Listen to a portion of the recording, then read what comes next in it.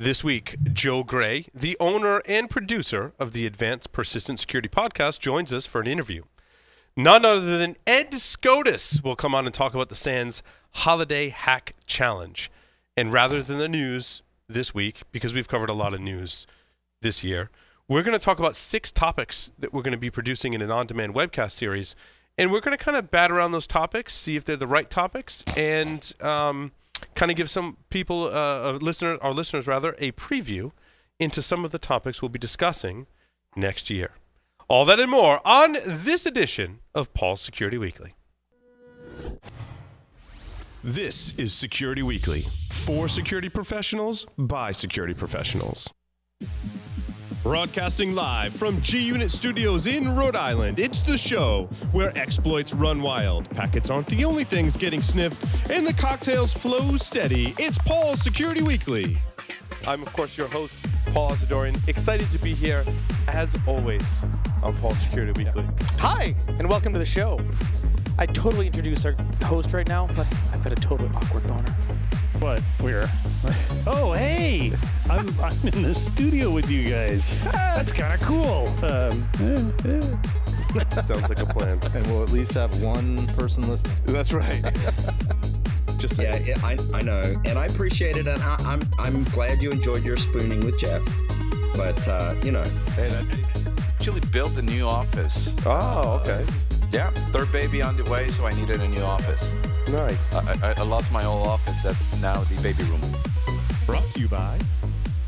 Has your network been breached? Cybereason can help you answer this question. Cybereason products hunt for threats within your network and eliminate them in real time. To Cybereason, real time means within seconds. Founded by former military hackers who don't play by the rules, they've built this experience into their platform. Harness ingenuity and imagination, not just code, to defeat attackers. Cybereason, disrupt the adversary and let the hunt begin. Endgame automates the hunt for both known and never-before-seen adversaries in enterprise networks. Built on unique knowledge on the adversary's tools, techniques, and tactics, Endgame's centrally managed agent prevents, detects, and responds to advanced adversaries in the earliest stages of the kill chain without prior knowledge. Endgame, automate the hunt. The average time between being hacked and realizing you've been hacked is 1 year. Can you afford to let an intruder roam your network for that long? Can your company weather the fallout when this comes to light? Black Hills Information Security can find the bad guys in your network and train you to do it yourself. Email consulting@blackhillsinfosec.com to find out how a hunt teaming engagement can help you find a persistent threat in your network. And welcome to the show. Now, let me introduce you to a man whose sweater says something very interesting. Says, sit on my lap. But you know what? I think I'd rather sit on Jack's. Paul Asadorian. Welcome, everyone, to Paul's Security Weekly. This is episode 540. I almost said 560. It's 540. 40. Because 560 is the SANS class. I always get those numbers confused. Welcome, everyone. This is our... Well, I think we're doing another episode next week, but we've dubbed this one our Christmas edition because we had our holiday Christmas party today here at Security Weekly. So meaning everyone is well lubricated going into the Everyone has been lubricating since about noon today. So just a warning, putting a warning label on this show. Some of the older folks might be napping. Yeah. So what's awesome about this is that here in studio, we have some of our regular hosts on the show. And Mr. Jeff Mann is directly to my left. Jeff, welcome. Nice to have you in studio. It's great to be here, Paul. Try to stay awake for the whole episode. Yes. We've been commiserating for a while. Larry Pesce is, of course, here. Yes. Adorning his holiday sweater. Is that Sasquatch? Sasquatch. The legend is real. Yes. In it's a holiday a hat. fantastic a gift from my good friend Mike Poor. It's very, very nice. Well done, Mike. Well done. Jack put together his own ensemble of... He's here in studio. And are you Father Creepy Christmas? Is it? Why don't you creep over here and... No, I'm good. Creep over here and sit on my lap? I'm good. Totally good Talk sitting about the over first here. thing that pops up. Yeah. We have some celebrations, and I in my travels in the industry, I worked for someone, and one of the things that his son said to him one day that kind of stuck with him was his son said, "Have fun at work, Dad." And I just want to take this opportunity to thank all of our listeners, viewers, hosts, employees, sponsors for really like allowing me to have fun at work, and I hope all of us have fun at work because you work a really good chunk of your life, so you should really have fun at it. And this has been a fantastic year. It marks almost 2 years since I've left Tenable and done this full time, and I'm having fun at work. So I mean that's important.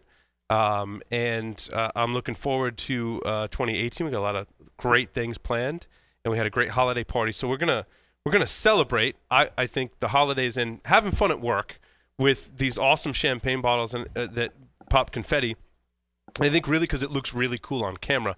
So let's wait till we get the right. We're gonna put all 4 of us on frame. There we go. And then we're gonna Are do we supposed to take this off first? like You're supposed to pierce the top. pierce the top. Did you? So I pierce? have I have didn't just pierce two it. comments. Here. Stick your finger in it. There you go. Oh, Stick your and finger in the Joff hole. is. I'm sorry, I forgot. Joff is here with us. Wait. Joff He's right here. There's on the lines via Skype. Joff Fire is here with us, Okay. helping us celebrate for this episode. That was going to be my first comment was, are you going to introduce your co-hosts? And the second comment was, is this called your Champagne Daily? Yes, this is the Champagne Daily. That's an inside joke. Thanks for bringing that on the show, Joff. It's nice to have you, and I'm looking forward to this episode. Lots of fun things to talk about. But first, There's an arrow that tells us which. we're going way to celebrate. We're going to twist. twist. We're going to happy holidays and have fun at work. 1, 2, 3, go! Woo!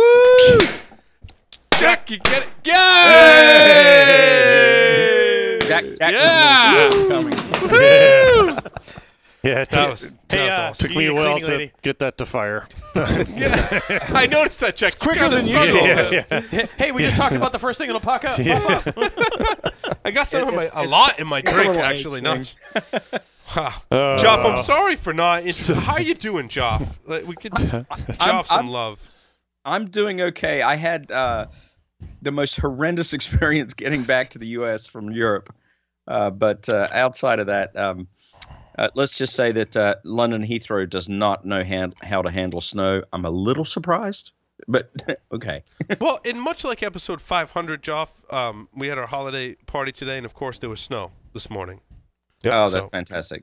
You know, I'm really disappointed I couldn't be there, but I got to tell you, it's not been a good start of my week. So it's Let's probably been freak a- out Rhode Island and plan the next party for like July. Let's, It has- let's see if it snows. It'll snow. It'll snow. It'll for snow. sure. But either way, And by the way, Jeff, that's a lovely T-shirt that you have on there. You like that? I do. And who are the There's characters on Joff, Joff, right there.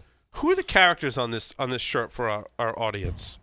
Well, the characters are 3 Black Hills employees. One, namely me, which would be Should really have a close up. that's on Jeff's right man boob.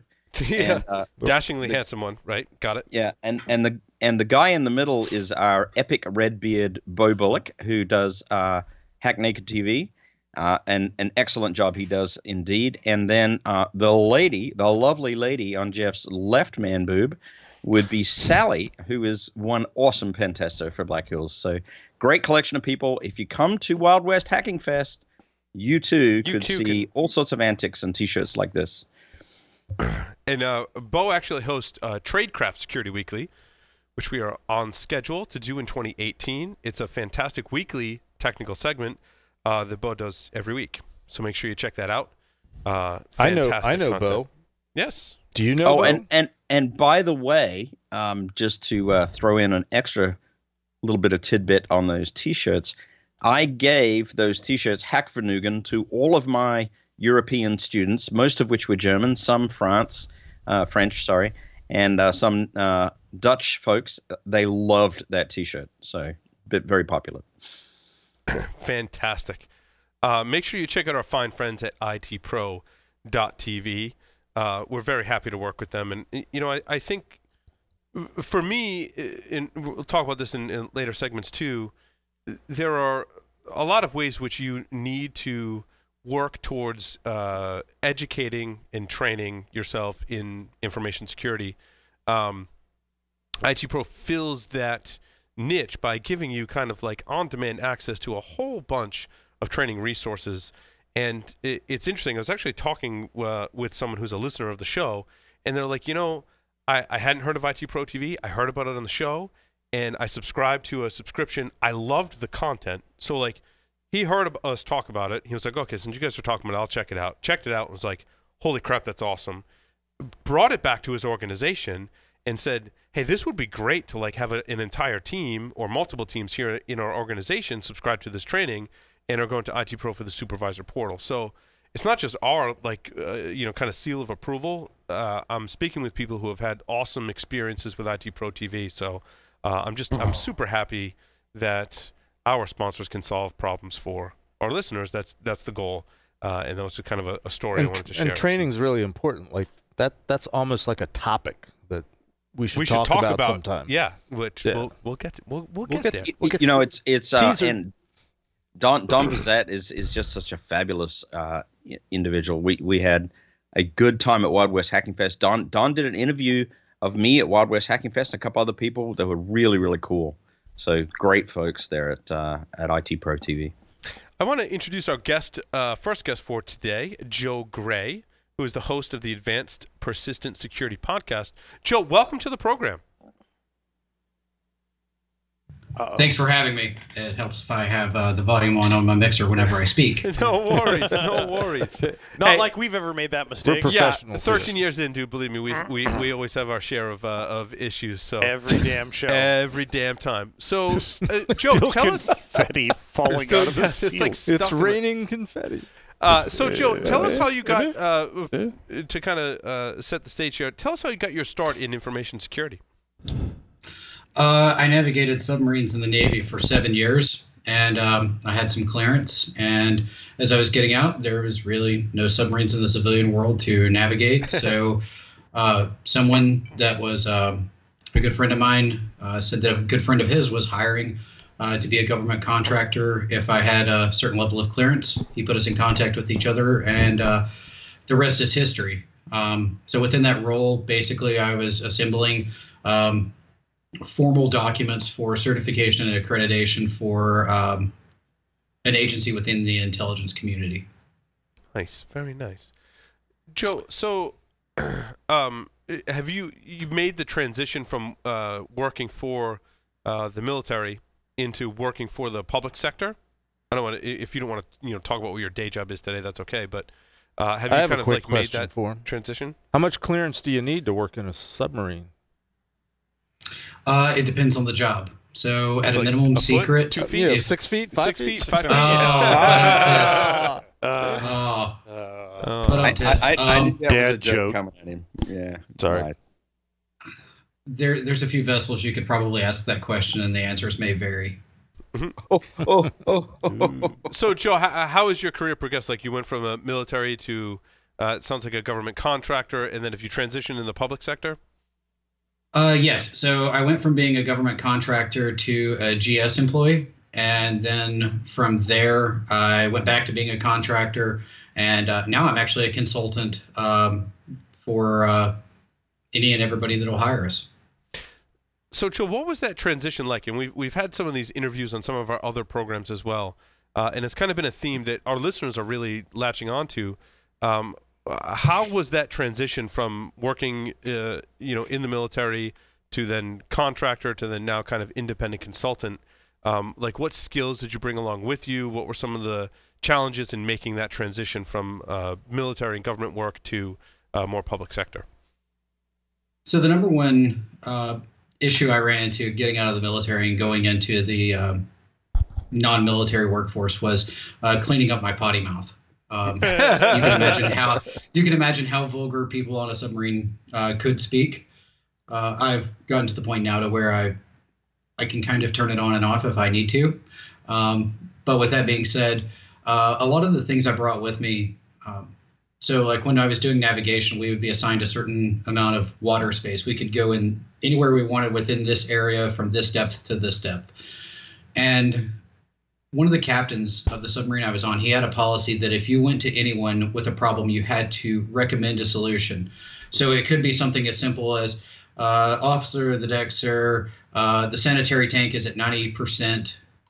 Recommend coming to such and such feet and pumping sanitary tank number 1 overboard, or blowing SAN 1 overboard, which is basically where you just inject pressurized air into the tank and blow the poop overboard. So That's something that I tend to carry with me now. So whenever I identify a problem, I always try to have some sort of recommended solution to go alongside it. Aside from that, the transition, like from being a contractor to a government employee, that was a strange transition, because in some agencies, if you're a contractor, you're considered scum of the earth, whereas at others, you're just a normal person. Making the transition from an agency where contractors were scum of the earth to an agency where I was a government employee, but contractors were even less than scum of the earth, was very challenging, because I kind of resonated with the contractors. They kind of felt like my people, so to speak. So working through the red tape was really the hardest part for me there. I didn't stay in that job very long just because of the red tape, and the fact that I was about 25 and I was a GS-12, and I had a hard time fitting in with the other GSs. They wouldn't let me play the GS games. They made me have a bright, shiny nose. But realistically, so, Joe, for those of us listening that don't know what a GS is, could you describe that and describe that dynamic?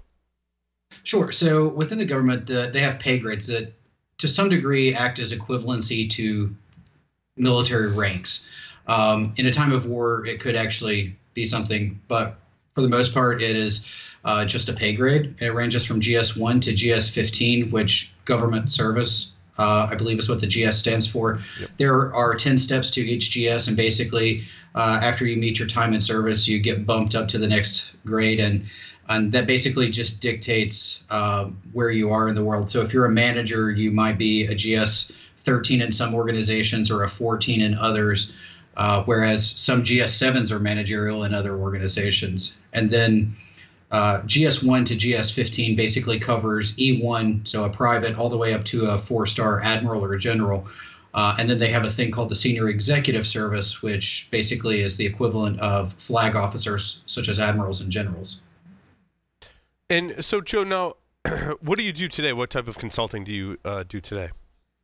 So I'm an enterprise security consultant at Sword and Shield Enterprise Security in Knoxville, Tennessee. And as a byproduct of being an enterprise consultant, basically a lot of times I do blue team type stuff. So in my current role, I do a lot of NIST 800-171 controlled unclassified information assessments, gap analysis, incident response. Sometimes I'll do like firewall configurations. And then because of my experience in social engineering, I do a lot of pretexting and phishing engagements as well. So in your assessment of working with enterprises today, largely from a blue team perspective, what are some of the challenges and common themes in the challenges that you see as you go from organization to organization? Lack of standardization, lack of policy. SIMs are kind of an afterthought. A lot of people are looking to check the box. And then especially with like the NIST 800-171, which deals with government contractors, subcontractors, and the such, they're basically doing the bare minimum to check the box. Yeah, it's interesting. We have that debate about compliance versus security all the time. Well, Jeff, I feel like you want to chime in here. Well, this is somewhat ancient history for me, but then I just started a job as a government contractor in the last month, so it's all coming back to me. Excuse me. The like mud. Government compliance, as Joe is describing, is not the same as in the commercial world. Stuff that I did for many years. A lot of paperwork, a lot of. I think, and I'm sure there's exceptions, but a lot of times I think the exercise is, can you just inundate the assessor, the auditor with enough paperwork that they just kind of say uncle and give up. But and that's one of my problems with historically the couple times where I've had to do government 800 NIST 800 type stuff, compliance work. It's like, okay, when are we going to get around to actually seeing if you're doing anything? Because all it is just paper after paper after paper after paper. Joe, for those listeners that haven't heard of the NIST 800 standards, could you kind of give a summary of what those are and try and focus on some of the benefits of it? Jeff's talking about, like, sometimes you get inundated with the paperwork and you're not actually solving any problems, but talk about those standards. Some of them are actually really good. Sure. So you have NIST 853, which is the document that outlines all the security controls on the various control areas, such as physical and environmental, access control, personnel security,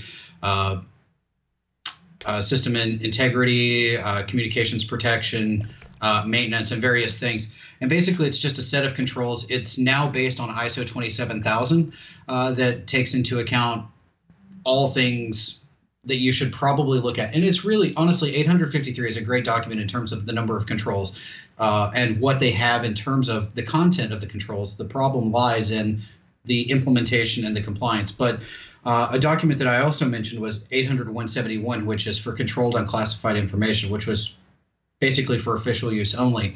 And it's a subset. They're not using the same control naming conventions, but it's a smaller subset of 853 for non-government organizations. The beautiful things about the NIST series, basically, it's free. Anyone can use it. So if you need some sort of compliance, say to get a risk assessment as part of your PCI requirements, you can use NIST in addition to something like, say, COBIT. So if you don't want to use COBIT, you could use NIST. There's another framework that goes alongside 853, that whole series, which is affectionately known as the Risk Management Framework. There's another one for critical infrastructure known as the Cybersecurity Framework, or the CSF, which is another subset of those same controls out of 853, but they're organized differently, and you're not dealing with system categorization, your impact level, and then of adding overlays, which are some of the further complications that you could deal with the normal NIST risk management framework. Now, Joe, you mentioned that some people just want to check a box. Can you give examples where people are like, oh, we want to be compliant to this NIST standard, but basically kind of like bend the rules and say, yeah, we're compliant, we can check this box, but they're not really secure? Sure. So they pay us, we come in, or anyone, they come in, they get assessed. The assessor goes through the entire set of controls. They produce the roadmap, which basically is just another name for a plan of action and milestones, or POAM. And then based on getting that document, they are technically compliant for the year 2017. Whether they have multi-factor authentication, regardless of what kind of vulnerability management posture they're in, they're technically compliant because they've documented all of their weaknesses, and they stop right there. They have no intent of doing anything further. Yeah, obviously there's an issue where if you pick a point in time and say that either we're compliant or we're secure, the next day is obviously a totally different, in today's technology. But Joe's touching on what I was getting at, and the more I see the government type stuff, and I'm getting in and reintroduced to it, the more I still like PCI, because what he was saying was basically the way you prove you're doing things is you produce a bunch of documents, whereas with PCI, there's a portion of it is where you have to see that they've got everything documented, but then you say, okay, that's great. Now let's go see that you're actually doing the results of let's go look at systems. Hands-on assessment. It's hands-on. It's shoulder surfing. It's okay. You say that you're doing this. Now show me how you're doing it. And it's kind of hard to hide that. It's kind of hard to fake that. Right.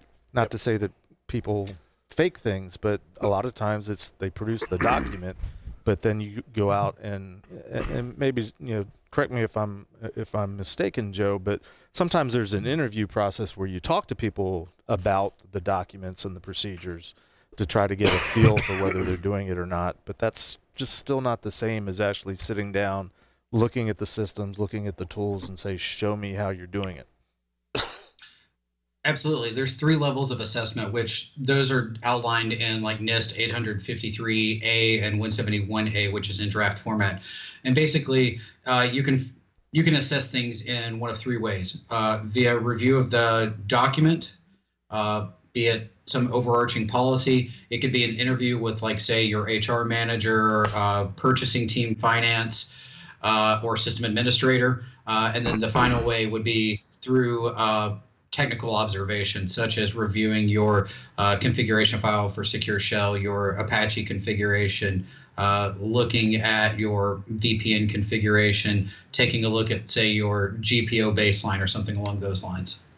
I feel like in my experience, a lot of organizations will say or ask the question in such a way that says, well, what's the standard? What's the best practice for these particular set of security controls? And they often want to go to something like NIST or some other compliance standard to basically guide them into like what they should be doing to be more secure.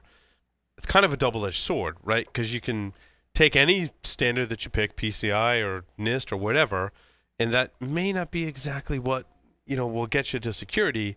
But on the flip side of that, it kind of does help. Joe, how do you like work that balance between, there are good things, like it can give you a great starting point, but how do you get people to being more secure based on some of these standards and compliance documents?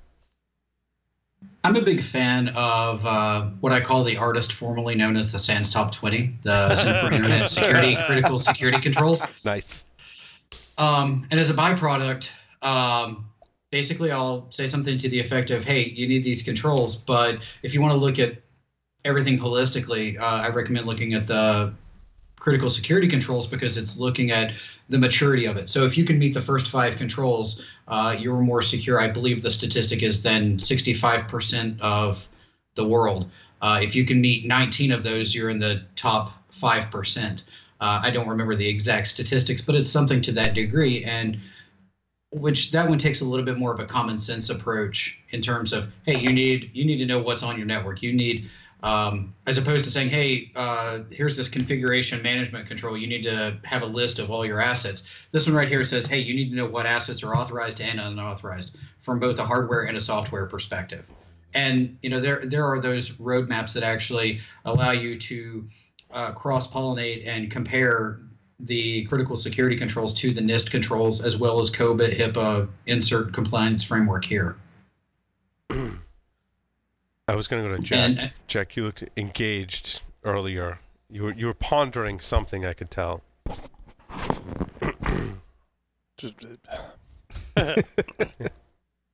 The frameworks, I think of them in many ways like certifications.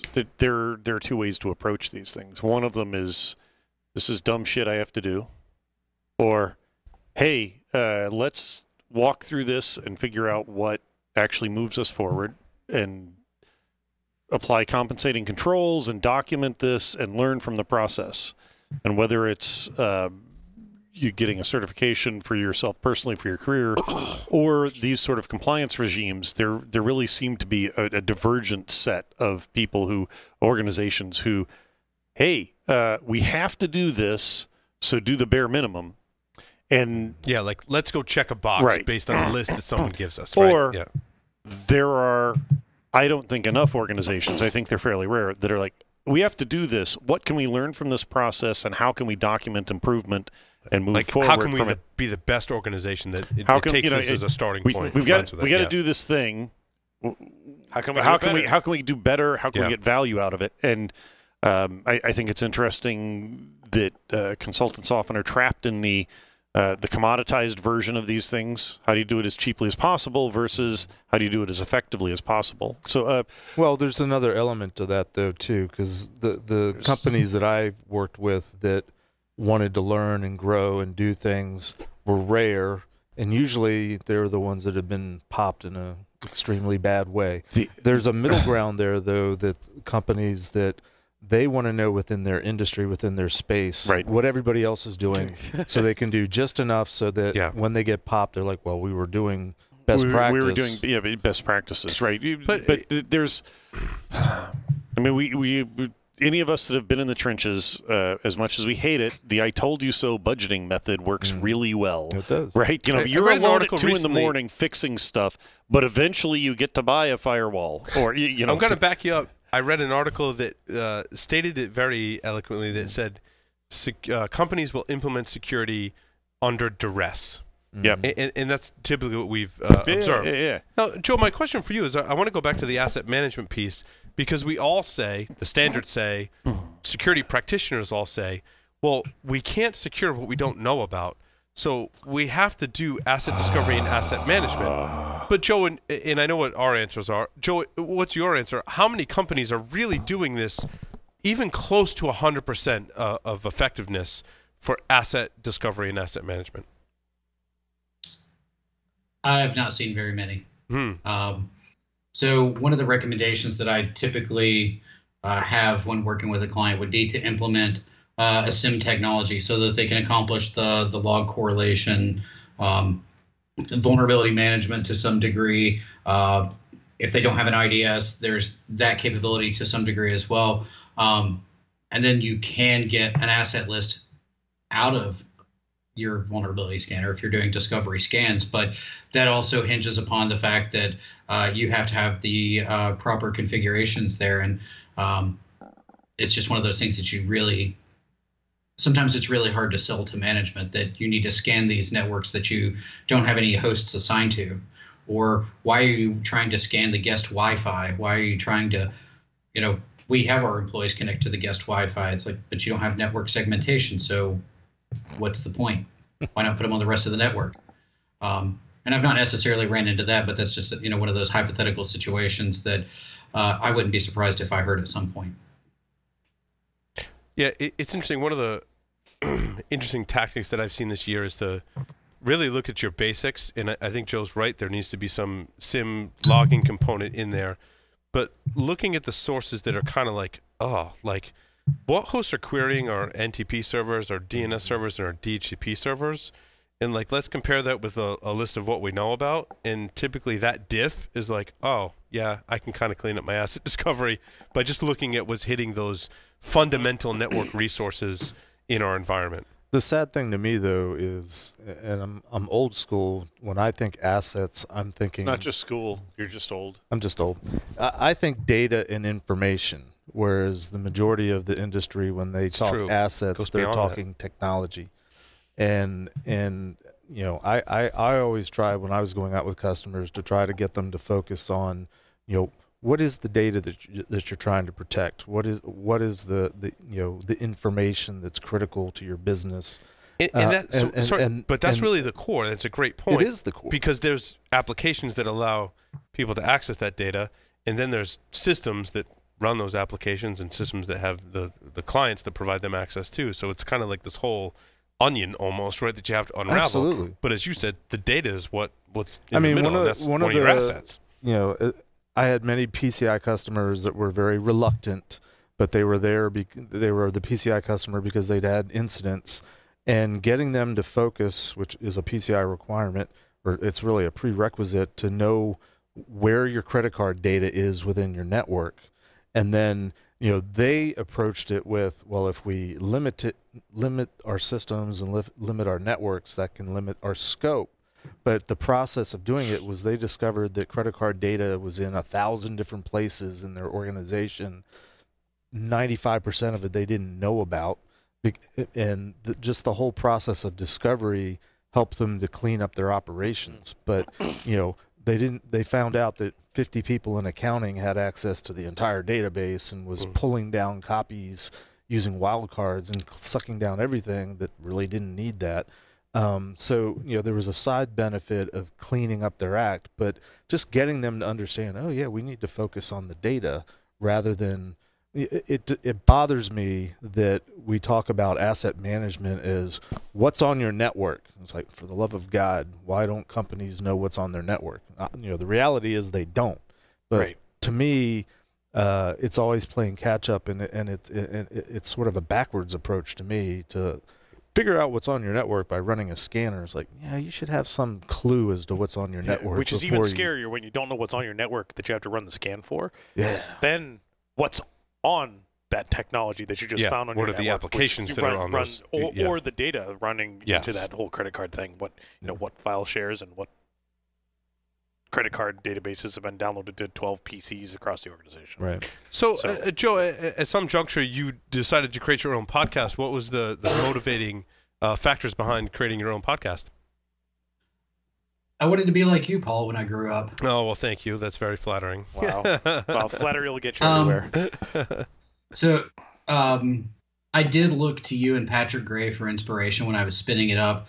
And to be honest, I've not published anything since February. I just got so busy between work, blogging, the speaking spree, and the SECTF at DerbyCon that I've just really not had the time to publish and get it out there. But when I first bought the advancedpersistentsecurity.net domain, I was originally trying to have it as a startup, and I was trying to run it as a business. I'd never been a consultant a day in my life. I knew nothing about business. So I was listening to a different podcast in the entrepreneurial world, Entrepreneur on Fire, now known as EO Fire, by John Lee Dumas. And he's like, hey, if you want to get your brand out there, start a podcast. So I started a podcast, and I did a few episodes by myself, and I got some feedback of, hey, people don't want to just sit and listen to you yap about something, especially when you're trying to throw a sales pitch to it. So I started bringing guests on, and to date, actually, Jack Daniel was, I believe, my third guest on the show. My first was Georgia.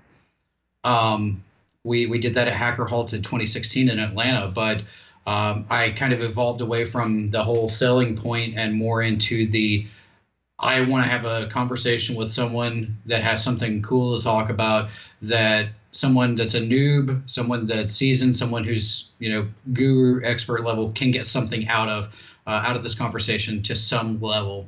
And that's kind of what it evolved into. And then, I just got too busy. Honestly, I've got 4 episodes recorded that I've just not had the time to edit yet. Well, what are some of your more favorite episodes and people that you've interviewed? I had a lot of fun with Ben Johnson, co-founder of Carbon Black. He's now at Obsidian. Yep. Chris Sanders was a great one. Mm-hmm. Rob Gresham had a lot of really good stuff. I always had a good time with InfoSec Sherpa on. The Breaking Down Security guys and myself, we did a joint show with Gary McGraw that was awesome. Nice. Yep. And then the holiday episodes, it was the Defensive Sec guys, myself, BreakSec, the PVC Sec guys, they were on. It was always a good time. I think they're talking next week for that, and then RallySec will be joining this year as well. So those were always fun as well. I have a blast with the podcasting. Of episodes that haven't been published, Cheryl Biswas and Jason Street, those were 2 awesome episodes. I feel bad that it's not made it out for people to actually hear. It's just I've not had the time.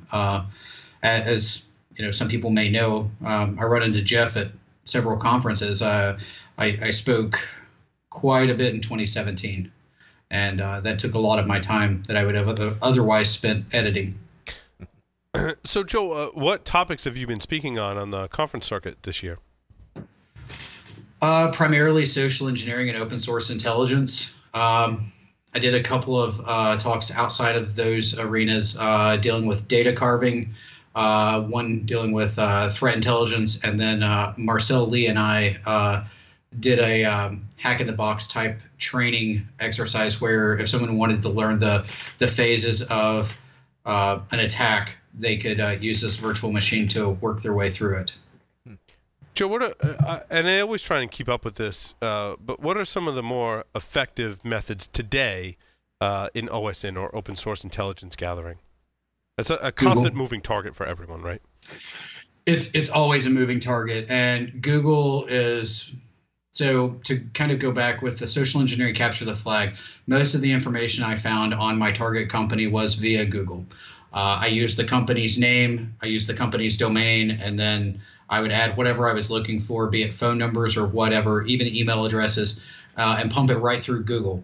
Other resources that I'm very fond of, Datasploit works really well for some things. I'm a huge fan of ReconNG. Michael Basil's website, inteltechniques.com. Yep. That's second to none. OSINTframework.com is another really good resource. And I've been playing quite a bit with Michael Basil's Buscador Linux operating system as well. Oh, so does he have his own platform for OSINT? Yes. He coordinated with Dave Westcott, who helped create Remnux, to create a specific Linux distro for OSINT called Buscador. Well, that's awesome. I didn't know that. I'll have to check that out.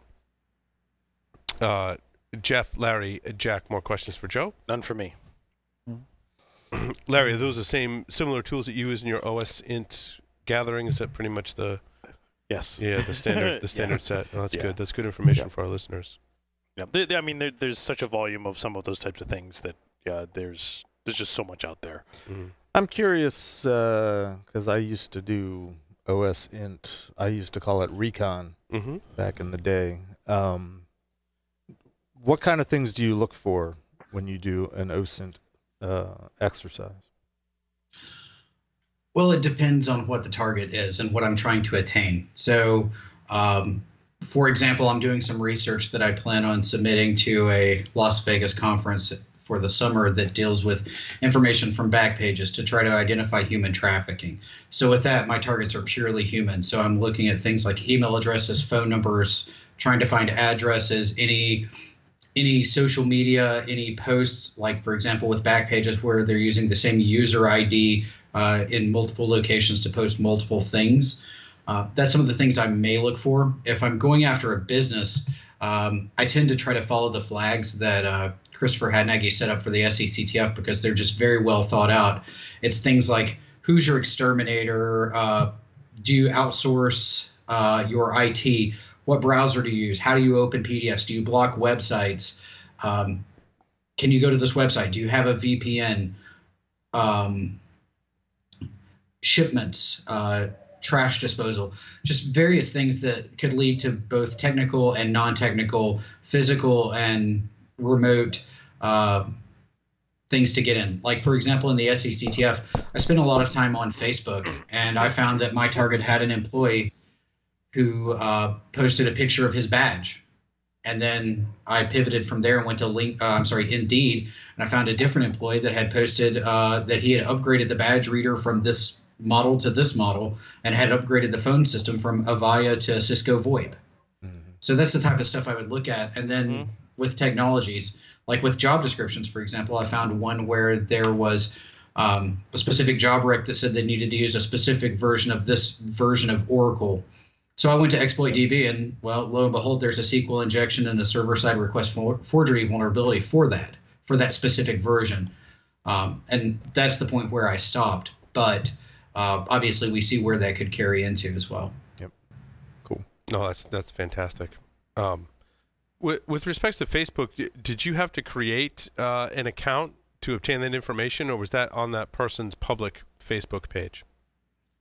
It was on that person's public, because one of the things that I attempt to do whenever I'm stalking, for lack of a better term, via social media, I don't befriend people. I don't befriend people that I'm evaluating. I've got my regular account that I use for everything. You know, I don't post anything to my actual page. I usually keep everything confined to groups.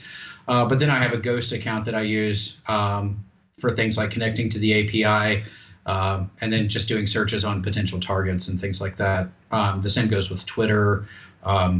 Same goes with Instagram, which I don't really get a whole lot out of Instagram, but I've got it just in case.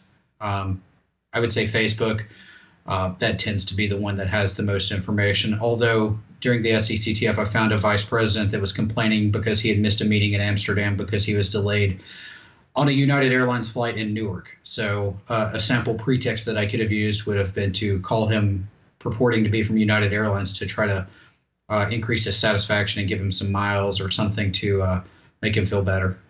It's interesting, and Facebook provides facilities to control what information is shared publicly, and I feel like no one does that. Is that your experience as well? I see a distinct rift. They either share everything or nothing at all. Yeah. And you only need that one or two employees that share everything to really get enough pretext to conduct social engineering. Oh, absolutely. Just through my analysis of my target, I found out that everybody that worked at this company liked craft beer. So when I was on the phone with my first target, because I only had 2 people answer the phone during the phone call portion of the SECTF, I just said, hey, it was a Friday, and I said something to the effect of, happy Friday, I can't wait to get out of here. I want to go drink some craft beer. I get off at 4:30. What time do you get off? And you know, it just went from there, because I knew that a lot of the people that worked there liked craft beer. And seeing as the company was in Louisville, if that person hadn't have liked craft beer, I would have probably assumed that they liked bourbon. Right. No, that's awesome. More questions for Joe? We just have 5 questions for you, Joe. Are you ready to play 5 questions with Security Weekly? I've been thinking of these 5 questions for a long time. There you go. Here's your chance to shine. Someone that's prepared. All right. Joe, 3 words to describe yourself? Quirky, driven, oddball. If you were a serial killer, what would be your weapon of choice? Kindness. If you wrote a book about yourself, what would the title be? Failing upward. In the popular game of Ask Grabby Grabby, do you prefer to go first or second? Second, and then first on the second round. Choose two Wow. celebrities to be your parents. This was the hard one. It is the Originally, most difficult one.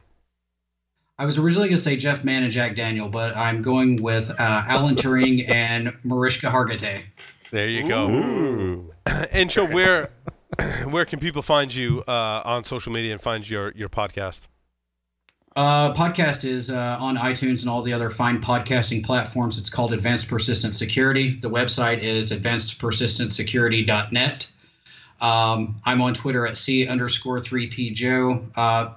One of the things I'm working on right now that's kind of interesting is actually a thing called Through the Hacking Glass on Peerlist, which is a mentorship program that we're working on getting off the ground. So you can also find me on Peerlist as well if you're interested in being a mentor or being mentored.